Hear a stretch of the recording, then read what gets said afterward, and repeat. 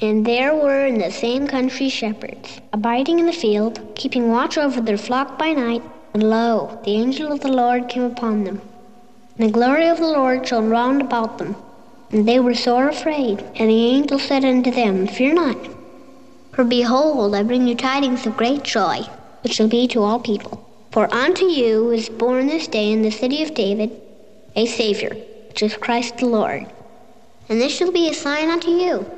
Ye shall find the babe wrapped in swaddling clothes, lying in a manger. And suddenly there was with the angel a multitude of the heavenly host praising God, and saying, Glory to God in the highest, and on earth peace, goodwill toward men.